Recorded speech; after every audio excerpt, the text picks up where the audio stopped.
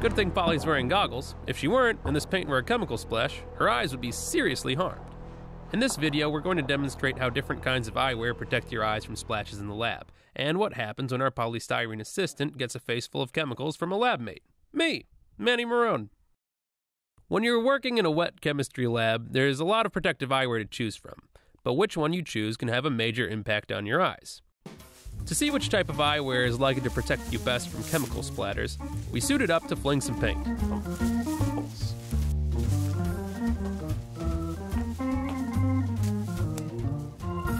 Now there's a man who's ready to pitch some pigment. Since it would be a safety hazard to actually use corrosive chemicals for this demonstration, we subbed in watered-down craft paint. Then we simulated a series of lab accidents. I'm sorry!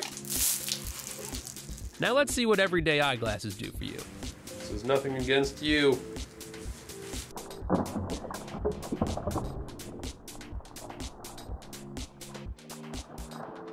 These are safety glasses with side shields, the kind you might find in big bins in a lab.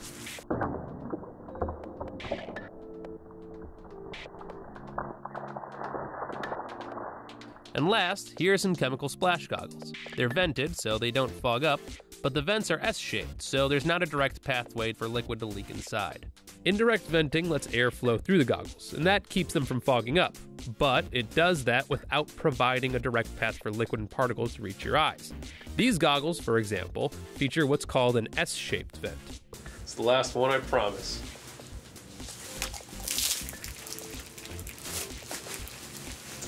Let's look at the results.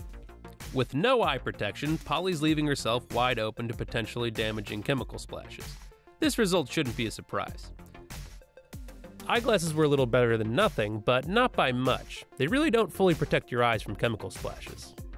Side shield safety glasses may protect against flying debris, but as you can see, paint still dripped down Polly's forehead into her eyes.